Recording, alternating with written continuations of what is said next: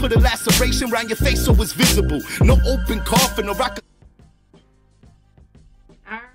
So I'm here with the famous, infamous battle rapper. Can you introduce yourself, David, as your stage name? Dizzy Dizasta. Dizzy Dizasta. Zoom does say that. He's like, how she know my name? Okay. But it is. All right, so let's get into it. How did you break into the music industry? All right, hold on. Sorry. All right, there we go. So, I guess I was just so as most of the artists, they started out being in the streets, and eventually it's just the hip hop culture is adaptive of being in the streets. So it was always around me, and I just always caught the niche for rhyming, and I actually didn't grow up with my pops, but when I first ever knew who he was, around 7, 8 years old, I knew what, he got involved with music, so I wanted to start rhyming, I guess, But yeah, started battling, and that's where the freestyling came out of, is through battling and cracking jokes, being able to turn those jokes into the form of a rhyme and really get some bread off of it too. Well, you kind of one of the best to ever do it. I mean, truth be told, and we don't see battle rappers, not anymore. The internet has made it easy, but people like you who's severely talented, that's a lost art to battle rap. So, see, I did the battling before, it is no disrespect to the battle scene now, because let me tell you, I have friends that still do it to this day, and they, man, let me tell you, it's different now. I came from the era of get on stage and go round for round until you get to the top person, and it's oh shit, we don't know who won. We got to go to the crowd. Who you think won? That's what I'm used to. Nowadays it's you have 5 months to gather up any information, write a whole well orchestrated essay. Performance, and whoever got the best performance, I guess, it is what it is. Right. So then, like you said, the battle rapping has changed tremendously since back in the day. When you say, who was your hardest battle? My hardest battle? The most difficult. Oh, I would say this what's up, Mario? I would say this artist named Lyrical. He's actually I believe right now he works with in Harvard doing musical theory, but his name's Lyrical. Shout out to Lyrical, man. He's still a beast to this day. But I remember we went so hard that it was one of those moments to go to the crowd, and I remember that's when Mr. Peter Parker, he was out in the Boston area at the time working with Jammin' 94.5. And so he was one of the special hosts and guest judge, and then that was when Elite from the Rough Riders, the producer, was there, and they were and I was young then, so they were like, yo, this young kid coming up on stage doing it up, but they gave it to him because it was his crowd, that was his scene. So, but it was a well lesson learned, but he laid it down on me, let me tell you, that humbled me down. Listen, at least you were honest. You said he laid it down on me, okay? So yeah. you've set the stage on fire with the likes of Beanie Siegel, Canibus, Keith Murray, Redman, Eric Sermom, Buddah Monk, Cappadonna, Prospect, and Armageddon from the Terror Squad. How did you even get connected? So and it goes well more extensive than that, but it is really my boy Jimmy Kane, vice president of Wu-Tang Management. He as I said, I was a young kid on the come up, and he seen that what I wanted to do, and he had an avenue, but he was more focused on a different aspect. Whereas at the time, it wasn't really a labeled thing because he was pushing special teams LOG, and that was a self-motivated machine as it is. You know what I'm saying? So he wasn't really thinking of putting on a young new artist like that. So then he goes, wait a minute, I'm running this club right now. How do I incorporate both that and him? Yo, gave me a budget. He said, here's a list of all these artists. Start hitting them up. Do what you do. And I started calling all these artists, and instead of asking them for verses, I was like, hey, how about I book you for a show? Right. You know what I mean? And then when I book them for a show, I hustle them while they're there. Like, yo, I got this dude here right now for the night. Let's get verses, blah, blah, blah, blah, blah. Facilitating. And these dudes started seeing my hustle. So they started giving me what I call blessings. You know what I mean? Because I never go around telling somebody, yo, this dude hooked me up with something for free or blah, blah, blah. That's the worst thing that you could ever do, because that now that, you're chasing clout. With me, I call it lessons, Like with Sean Price, for instance, that was like one of my most biggest blessings that I could have ever encountered throughout my career. So like you said, you were kind of like the hustle man, but you were talented, which kind of like a person who knows poker, but everybody don't know you know poker, so you coming to win no matter what. You know what I'm saying? Yeah. So you knew the game, but what about the business side of things? So, and see, that's where I went wrong with a lot of things, like being where I am right now. Like, I still got a lot of time. Don't get it twisted, but I know I messed up a couple of different, situations that could have really been prosperous for me had I understood the business aspect of it as much as I would, like, let's say today, for instance. Right. I know not to be reactive in certain situations, because it won't be beneficial to me. You know what I'm saying? Like, I guess they say with age comes wisdom. Facts. Well, that's what they say. Listen, I still make mistakes to this day, okay? And I'm old, all right? So you started during a time where they were doing artist development. And I spoke to a publicist yesterday who was big on artist development. So when you came out, like, what did that look like for you? So at the time, like, I had a lot of people coming up to me and they're like, oh, you a light-skinned brother and, coming up the game, like, yo, the game's looking for something like that. I've had labels hit me up on some shit like, oh, we want to push you like LL Cool J and, you the blah, blah, blah, blah. Not like so much like Drake, but more hip hop, like, horror, but for the ladies too. And everybody just tries to manipulate you, and it's like I don't fall victim, and I haven't, but at the same time, I never really truly invested in myself as much as I'm ready to do right now. Okay, all right. So what has stood out to you in the now that you wish you could have utilized back then? Sean Price. Everything go back to Sean Price, okay? No. It's not for nothing. It's not for nothing. But the only reason why I say it is because first and foremost, he's one of my favorite MCs ever, and I dealt with him on such a level that no one would be able to comprehend. Wow. And it's like, and for me, I didn't even truly until he did pass away, and that's why, like, even when he did pass away, a person like, and not to say that people were looking for that, but like, I ain't post nothing in regards to trying to ride off of that wave. You know what I mean? Like, you ain't see me like, oh, rest in peace, and then post my track with him. Yeah, I let it do what it do. You know why? Because that's he really like, even Cappadonna. I know him on a personal level, and he's given me so many jewels that molded me as a young man, first and foremost, and an artist, because I met him at such a crucial point in my growth and development. Wu-Tang is coming. Well, some members from Wu-Tang coming to Charlotte soon. Will you be with that? Will you be with the group when they come? So actually, I just was talking to Jimmy Kane, and I actually had to give him a call after this because he did call me earlier, but I was in the midst of a different engagement with a client of mine. So I actually had to call him back. You just reminded me. Thank you. But now they're at the Webster Hall tonight in New York, and I had to miss that. As I said, I'm at a different event right now with my guys. It's a cannabis friendly event. Okay. Yeah, my boy Gardens by Gilf. As you can see, I'm showing him love and support. Big ups.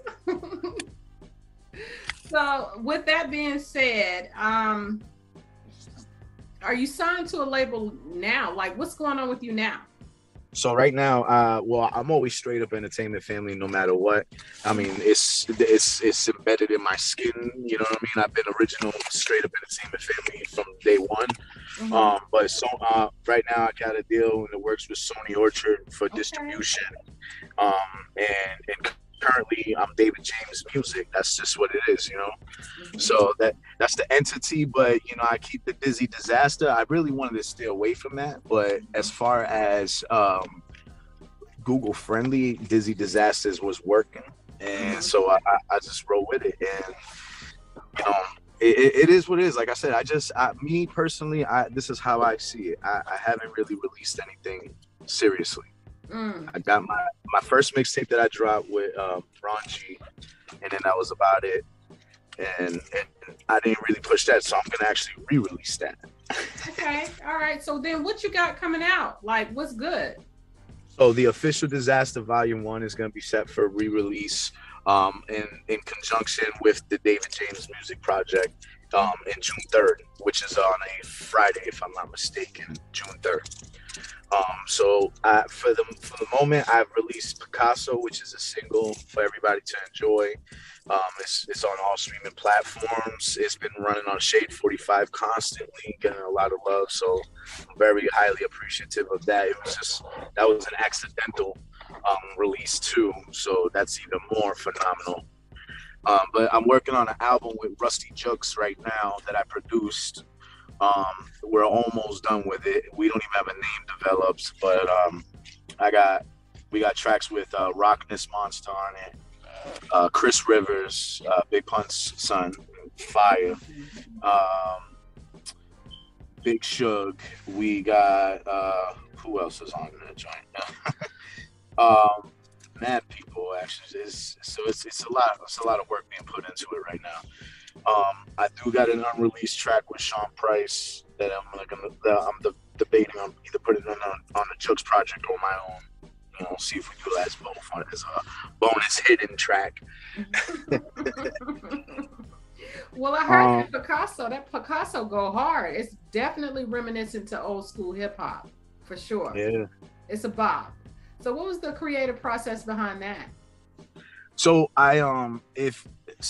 my last project, with the official Dizasta, I got a song called Lyrical Exercise. Mm-hmm. And so see, with me is I feel like I like to be a rapper's rapper. You know what I mean? Like I love bars. You know, I could do adaptive to all, but I spit what I like to listen to, and I just like to listen to straight Nestle Crunch bars. Like, you know, I'm half Puerto Rican, half French, Irish, and so, like, you know, when I be with my family, they're like, "Oh, you don't listen to no Spanish music and none of that shit. You just listen to all that hip hop, that rap, blah blah blah." I'm like, I'm sorry, there ain't no Mira Mami music going on in here. Like, I'm rough, rugged, and raw. You better get the fuck out of here.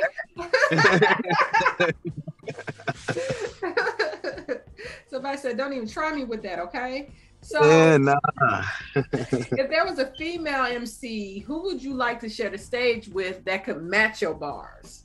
Listen, first and foremost, there's female MCs that I feel that are doper than me. I'm still a student to the craft, so shit.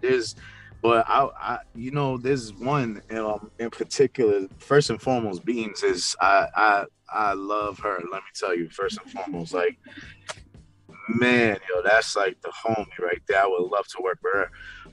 And Days Lynn, I believe that is her name. I've been hearing some bars from her. She did something over my dude Stan the Man's production on a cypher. And shout out to Stan the Man. But let me tell you, that was fire. So Days Lynn, I would say it, but if I had a choice, like, artist right now, female, I'll definitely say Beans. Okay. All right, y'all gonna tear it up. So now this is my last. I know you got other things going on, so I have two questions. You good? Go ahead. Passion or purpose? What's my passion? Is this journey passion or purpose? I feel like it'd be a combination of both, actually, truth be told, because I feel like first and foremost, with doing my music and it's first and foremost a therapy for me, and I love doing it. But I feel like I've been blessed to be able to do it so well that it should be shared with the world. Right. So that's more or less the purpose portion of it. Whereas the passion, it's like it's something that's in my, it's in my, I feel it. It's in my DNA. Like if I'm shopping, like let's say I'm all the way in the damn Berkshires or something, and I'm like, yo, I gotta kill time real quick. Let me stop in a Marshalls. Oh shoot, I see a Marshalls. Let me see what they got up in here. And I'm here, and then I walk in and I hear some country shit like, I've been paying close attention to your details. And I'm like, I'm in there shopping, and I'm like, oh shit. Yo, I could take that sound, and if I slow it down like 10 decibels, I could put an ill-ass dope slap drum, and I've been paying close attention to your boom. You know what I mean? And it comes out fire. But that's just how my brain works. Nah, you're creative. That's just what it is. So, and what else are you doing? You're doing music. So what other things do you have going on? I'm working on an album with Dirty Clamzmen right now, Darts. I'm producing all that project as well too. Shout out to my Dirty Clamzmen family, Dungeon Master, Hispanic, MacGyver. There's so many of the names. But, yeah, so that's being worked on. The Rusty Jugs, my project.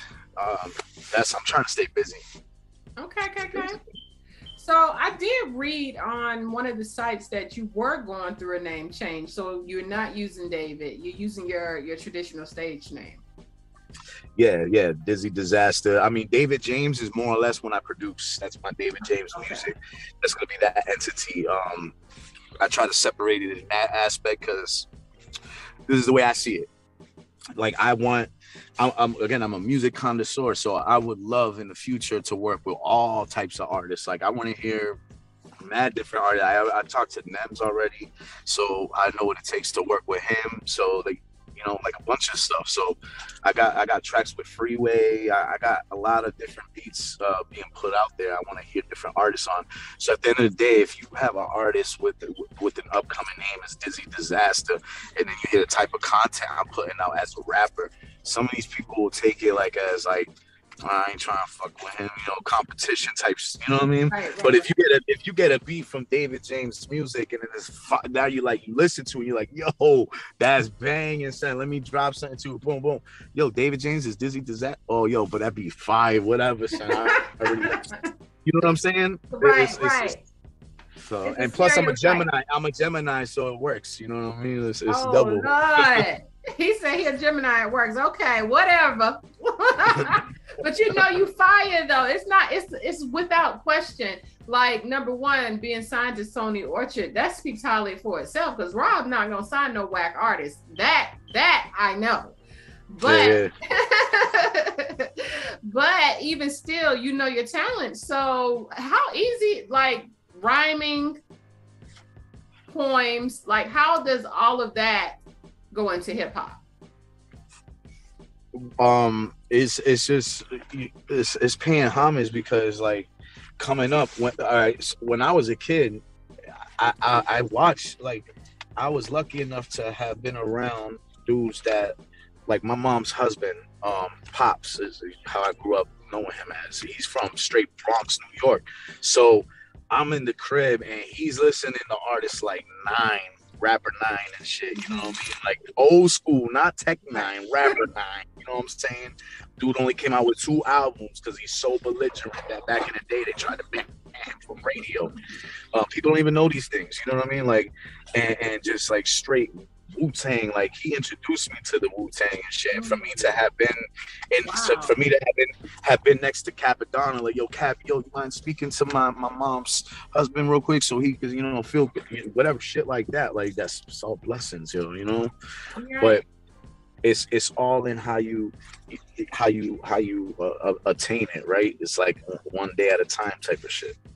Okay, and for real, these are my last two questions. Go ahead, take as much as go ahead. This is easy, and this is not about rap, but it is about what's going on right now with the whole Will Smith ordeal.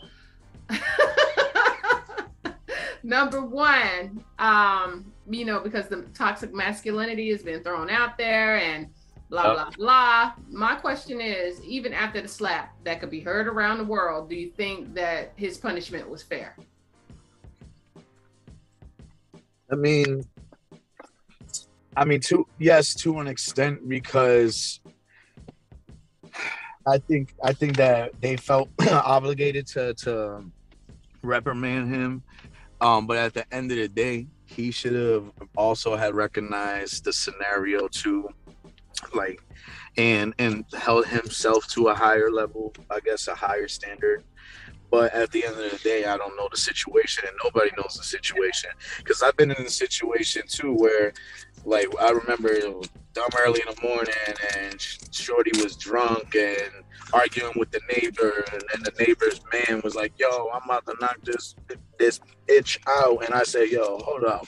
Bang! I had to knock homeboy out. And it's like, yo, do you really want to do that in the morning? But it's like, sometimes, you know, if you really there for that woman, it's like, yo, but again, in a scenario, in a situation, I feel like maybe perhaps it could have been handled in a different manner. But who's to say that none of that wasn't done for purposes such as this, relevancy and publicity?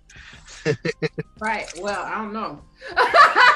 Jeffrey, I don't know about his sake. I was thinking it might have been a conversation that was had, and if you do this X, Y, and Z, it's gonna be. I'll tell you one thing. It definitely had to have been something that led up to it as well, right? Because if you know each other for that long, they've been in the industry that long together, like, you know each other's power, you know what the scenario is where you're at. Mm-hmm. Live on TV. Something had led up for that smack. Like, yo, that's it. This motherfucker asked for it now. I done told this motherfucker now. Right. Because how many situations would have been in already where he should have been slapped the motherfucker? That's why I'm like. So that's my take on that. Well, my take is these doggone hard bottoms would have been sliding across that floor, because you're not just going to slap me on national TV. We're going to be doggone moving furniture, okay? Like, I tell you one thing though. Jada was definitely surfboarding that after. So she best to have it. Let me tell you, that whole situation, I just can't even, that red table talk, I'm like, no, you're just trying to capitalize off the stupidity. Like, he's got obviously anger issues from something that you did earlier on, and he's just still trying to prove himself. So I do believe it's part misplaced anger, and then the other thing is it's on site. Like, you say this, you do that, it's on site. Because they had been messing with the boy, I'm talking about the boy like I know him, like all night, nitpicking with them all night with the jokes. But at the same time, I do think it was misplaced anger, because you just don't get to that level of success on the Oscars and do that. That's just nuts to me. So no, exactly. Yeah, this wig would have came off though, straight up. Like, so this is my last question. Where can people follow you and download your music? Dizzy_Dizasta. It's funny because we was on the way over here to this event, and me and my man Busta Fuse, he's a well-known producer as well too. I've done so many songs with him, and that's what we were just saying on the way up. We were listening to a lot of the old jams. I'm like, yo, some of this shit I should re-record and re-release. Yo, this is crazy. But yeah, so Dizzy Dizasta on all platforms, DIZZY DIZASTA, Dizzy_Dizasta for Instagram.